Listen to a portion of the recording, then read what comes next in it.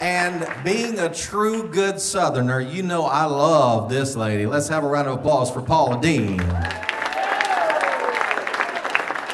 So tell us what's been going on with you lately, Paula Deen. Oh my goodness, I've lost 45 pounds, so I'm looking good.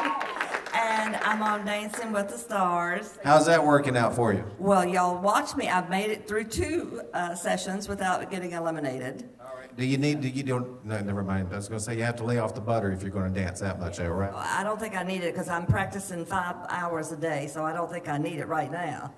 And then I have a new cookbook just came out. It's called Cut the Fat. How about that? Ladies and gentlemen, this is Peggy Smith from right here in Orlando as Paula Deen. Give her a round of applause.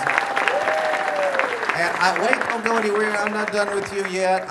Tell everybody who one of your good friends is. Paula Deen. Yeah. Actually, she actually knows her and spent the night, stays over at her house. And she told me a funny story.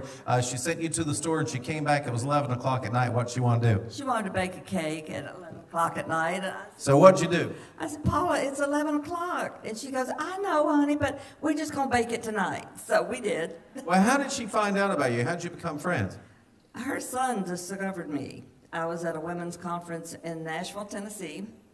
And he saw me in the audience and jumped down off the stage and ran and got me and said, you've got to meet my mama. You look just like her.